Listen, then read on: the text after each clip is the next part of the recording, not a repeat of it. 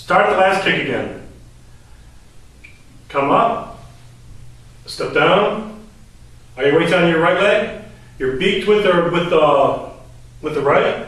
Left hand is palm facing you. As you turn your waist, you pivot the foot out, and you bring this hand, palm out, down your leg. It's called snake creeps down, and a lot of styles do it a lot lower. But we don't, because we don't have enough room in here. And if you go down too low, you're going to lose the connection in your body. It's not about feats of strength in Tai Chi, it's about balance. It's about how your bones line up. Up, open, kick, come up, down, heel, pivot, step through, and up. Rooster stands on one leg.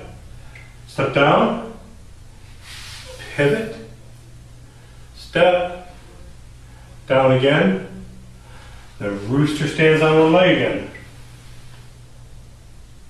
There's two snake creeps down, so which, believe it or not, is called single whip low, and it's another split energy.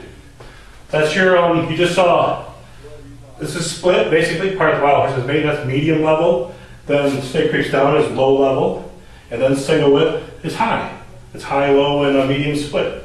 All the same energy, different levels. Up, open, over, step, rooster stands on one leg. Down, pivot, through. Rooster stands on one leg again.